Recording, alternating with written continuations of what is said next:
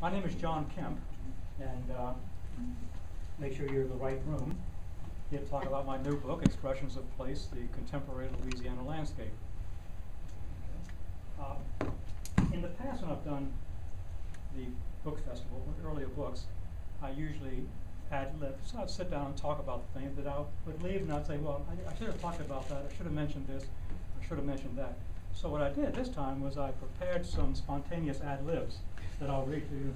That way we can talk about what the book is about, my intentions, the purpose, and the whole theme and thrust of the book. Then after that, we can you can ask questions if you'd like. And I also have presentation. I have 37 slides, 37 paintings from the book, one for each of the 37 artists who are in the book. So I'm just going to play that on a loop while I talk, so get something to look at. Okay. Get this going.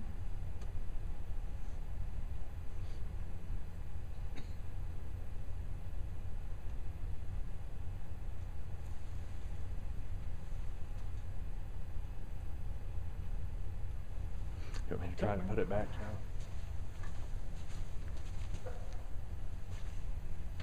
Steve Yates from the University Press of Mississippi, which published the book, and also runs my slides here. Yeah, didn't anticipate doing this, but here we go. Thank God you were here.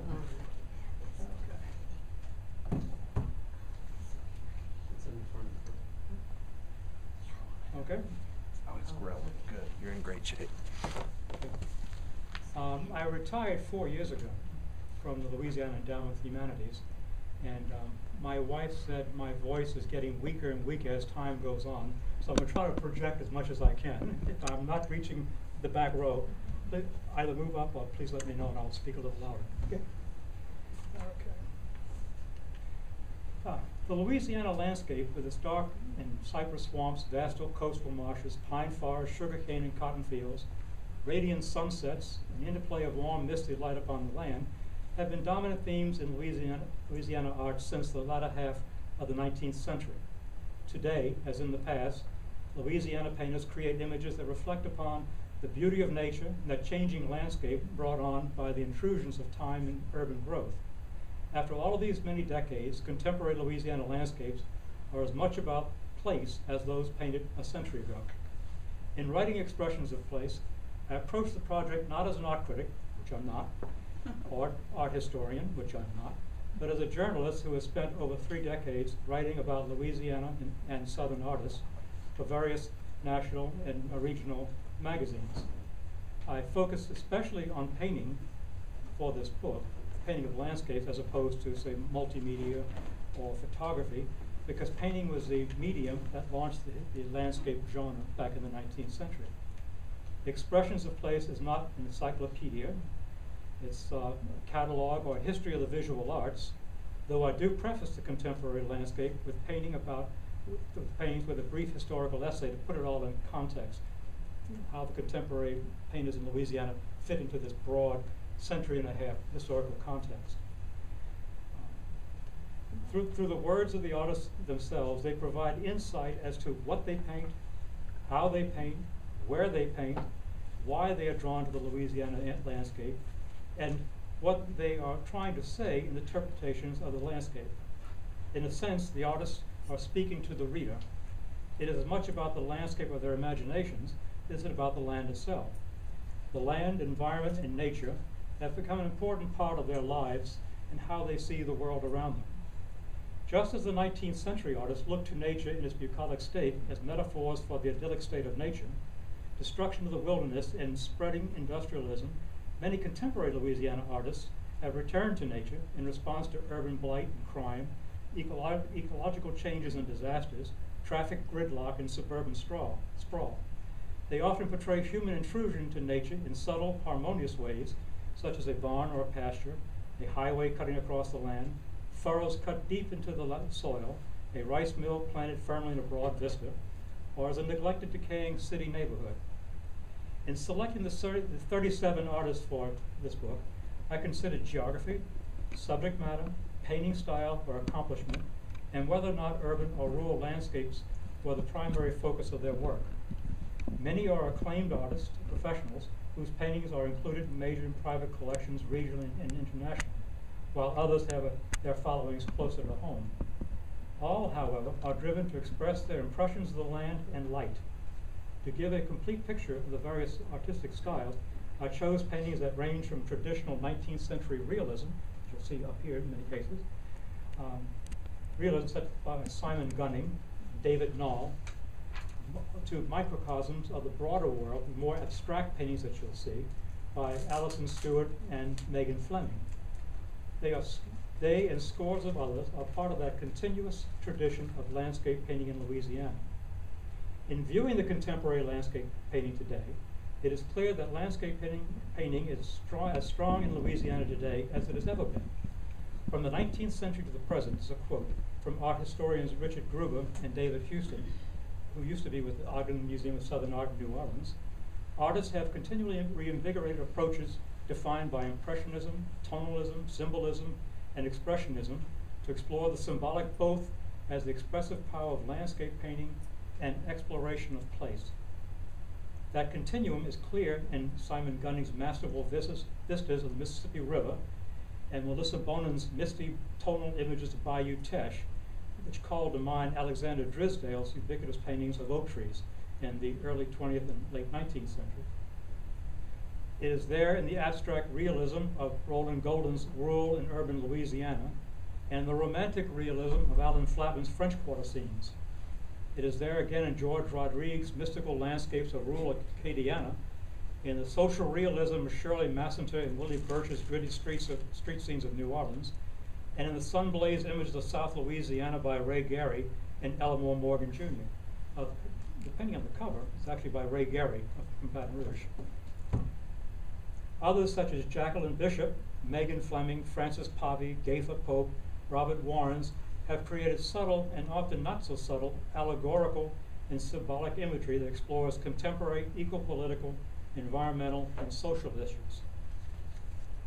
According to art historian John Arthur, see, I'm not an art historian, so I quote those monumental and urgent ecological problems facing the natural world haunt most contemporary landscape painters.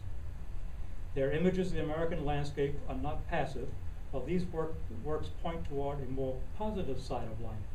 Each is an open reminder of the eloquence and harmony of nature and of our physical and emotional dependence upon it. Harmony is often the underlying spirit in most landscapes. Excuse me. Alan Flattman likened that harmony in his paintings to writing poetry. Billy Solitaire of New Orleans, however, unable to find an uncluttered natural landscape in New Orleans, paints dramatic cloud formations that hover above the city skyline. Charles Smith of Baton Rouge lives in a busy Baton Rouge suburb, but paints many of his landscapes in a nearby pasture populated only by curious cows and rolls of hay. Elmore Morgan's rice mill in southwest Louisiana Prairie seems at peace with its surroundings, and Bill Isles of Lake Charles finds solace in his imaginary pristine landscapes of southwest Louisiana. And Melissa Smith of New Orleans paints the coastal marshes from her boat on the back of her truck. Looking at the contemporary Louisiana landscape, painters in context with earlier generations reminded me of what the French impressionist Degas once said about his experiences in New Orleans while visiting his American cousins in the fall and spring of 1872 and 1873. Writing back to a friend of his in Paris, he said, everything he saw fascinated him, the people, the machinery, and marketplaces. In a letter home to a friend, he wrote, I am accumulating plans which will take me 10 lifetimes to carry out. Of course, he returned home a few months later without realizing those plans, but generations of Louisiana artists who have followed continue to fulfill that dream. That's essentially what the book is about. And I've been writing about these artists for many, many years, and so I had a chance to go back and revisit their work after some of them 20 years ago. I went back and revisited them, interviewed them, got their new work and everything, so it's got a chance to see how they themselves had progressed during the years. And I learned a great deal about, because I've been writing, well, first with Times-Picayune when I was doing those, and then with Louisiana Life magazine, American Artist magazine, Art News magazine, and a number of other magazines. And 14 or 15 other books about Louisiana artists. So I got a chance to learn about how this is done and how, interesting for me, how it fit into this overall context of Louisiana landscape painting from the mid-19th century. Well, most of the work was not done by Louisiana artists because, like everyone else, including myself, you become familiar with the territory and the surroundings, and you really don't see it. It took artists from the northeastern states, from France, primarily from France, coming to this area in the late 19th century to see the magnificent light we have here and how it plays upon that landscape. So you see these paintings like Buck and all of those and the wonderful paintings in the museums done by people from other than Louisiana painters. But of course, along the way, they taught us how to see our own landscape. And that's the wonderful thing about art, is that I really wanted to write about politics when I joined the newspaper many years ago, until I started writing about politicians. Then I discovered artists. And I really enjoyed how they taught me to see the ordinary world. Because as you walk around and drive down the streets and the highways of Louisiana, you begin to immediately, I did anyway, to see the world around you as through the eyes of artists. You begin to frame. And one particular artist was Roland Golden, who now lives in Folsom, actually. He's back from Mississippi. Oh, really? But he was the first artist I wrote about. I was with the Times-Picayune, and I'd gotten tired of writing about the political things that were going on at the time. So I asked my editor if I could write a story about 3 artists at the same time, why these 3 artists did what they do. One was Bill Bennings, a sculptor in Covington, Roland Golden, who had just moved to Folsom from New Orleans, and the third was a novelist, Walker Percy. So I got the chance to talk with him and else. And I learned from Roland, seeing his work, how he took the ordinary things, a weed in a ditch, an old sharecropper shack in the country somewhere, and how he framed that, and it became a work of art all of a sudden. And so as I traveled, I framed the world around me as as an artist would do, or as a photographer would do. And you had these wonderful compositions. So I no longer wanted to write about politicians. I write only about artists now, and New Orleans history. That's it. So I'd be glad. I'd be glad to ask and answer any questions you may have about the process, about the artists themselves, and anything else I could do. I apologize, I got in late. This is got what you're showing up here are Yes. represented in the book. That's correct. Well, they're one for each artist. Oh, the one. book has this historical narrative that puts the whole landscape painting in context from the mid-19th century to the present, and then it has biographies of each of the artists, in which I interview each artist, and they tell me why they paint, where they paint, and how it completes their own lives and what they do. And it has about 7 paintings, depending upon the artist, for each of the 37 artists. Yeah, I know a lot of them. And they come from everywhere from Monroe, Shreveport, Alexandria, Natchitoches, Baton Rouge, Lafayette, Lake Charles, St. Tammany Parish, and New Orleans. Thank you. So they're from all over. So it was a wonderful opportunity to actually sit with them once again and interview them, and talk to them, and to see their work. Yeah, I want to ask Don? about David Knoll. Uh-huh. I hadn't seen his name in a long time. But obviously, he's painting. Is he still in New Orleans? No, he's in Covington. Is he coming? He was living over in the Pearl River area, And he got and wiped hurricane out. went through there. Yeah. Katrina went through there. Mhm. Now he's now living in Covington. He does really nice work, right? 19th century looking work. Those marsh landscapes that he does. Really nice work. Any questions? Was it very difficult to get permission to use these paintings? Oh, quite the contrary. They were delighted to be in the book, and they supplied all of the paintings themselves, according to certain specifications that I needed for print purposes. Got waivers, they signed contracts to allowing to use for the book themselves and any other purpose to promote the book, including events like this. No, they were very happy to provide it. And you mentioned you had artists from all over the state. Do you see any different, say, aesthetic approaches, like say from North Louisiana to Central to South Louisiana, or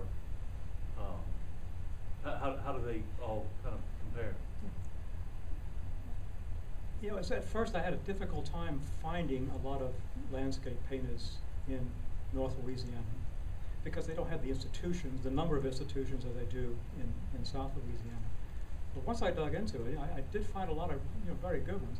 And I found that they had the same range from highly expressionistic work, impressionistic work, to the traditional realism. And I was really pleased with, in many cases, the quality of the work. In fact, I found several painters that I wanted to include in the book, but it was too late. The artists had already gone to work and they were laying out the book and getting ready to go to press. But I found several more in North and South Louisiana that I would have really enjoyed including in the book. And it wasn't possible. But as far as its quality, I found some really good first-rate painters up in North Louisiana, because those institutions are growing up there. They have and I find mostly with the local art guilds, like the River Oaks in Alexandria and the Art Guild in Natchitoches and Ruston, Monroe, and also in Shreveport. And there's a real strong effort to have organizations that bring the artists in so they can show their work. Without those, you'll never find them. Right. And they sell their work too, which is the important thing. Questions? Would you ever do an exhibit based on this book? Actually, we did many of the artists. In Covington, we did one last spring. Took all of the artists from the greater New Orleans area, and at the St. Tammany Art Association held an exhibit of their work. It would be monumental to gather them from all over the state to bring them in any one place. But I'll say this though, as I travel around the state with the book, going to the art guilds, those local artists are putting up exhibits of their works when I bring the book in. We sign the books and the artists show their work that are in the book, or even their new work.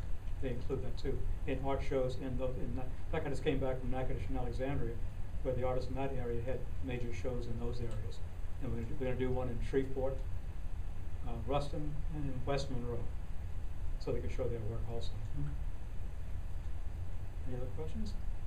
This may be the shortest session you've gone through all day. Yes. Are these a lot of self-taught artists, or have they gone to art school? No, and I address this in the book. These are all trained artists. They're trained artists, academically trained artists. If you get into the self-taught artists, it's a whole new world. And Alice Yellen at the New Orleans Museum of Art did a wonderful book on that in an exhibition a few years back. And I was just concentrating on trained landscape painters as opposed to self-taught. Because in many cases, the self-taught artists, the landscape is really not the primary purpose or focus of their work. It's mostly they're telling allegorical stories, religious stories, and the landscape is generally a backdrop to the story they're telling in the foreground.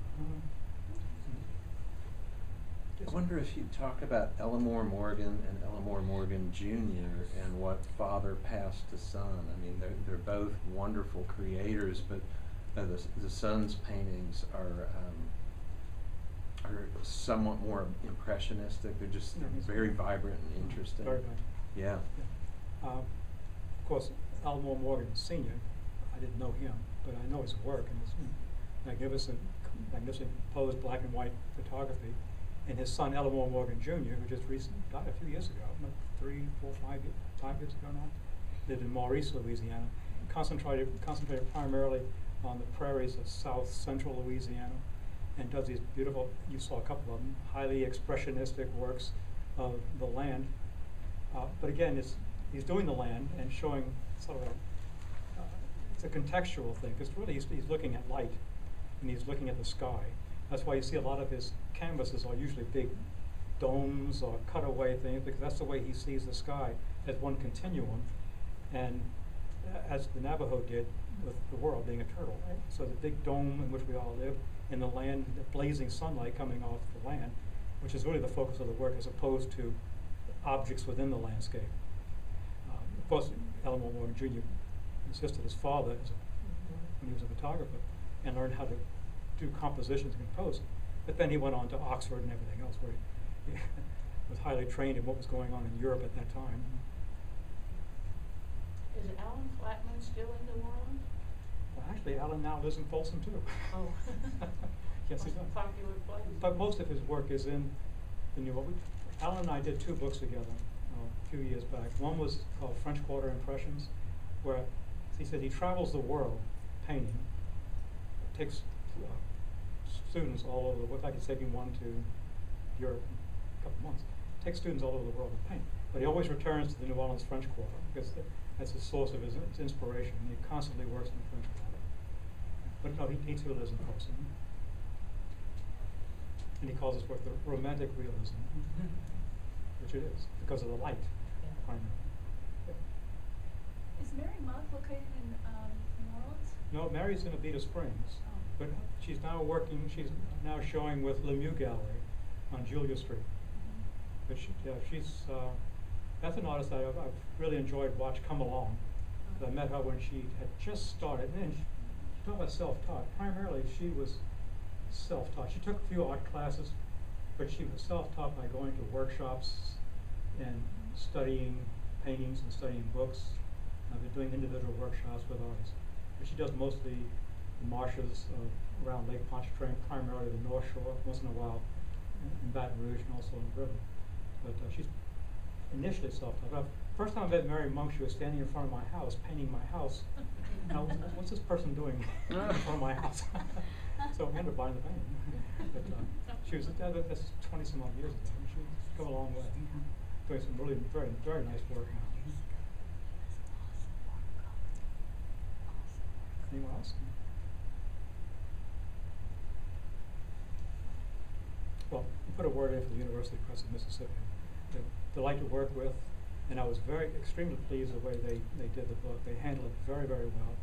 The reproductions are as good as you can get in printing like this, because that's very difficult. They were very generous in the number of images they used in the books. I was really pleased when I saw the final product that they put out. Oh, I have another question.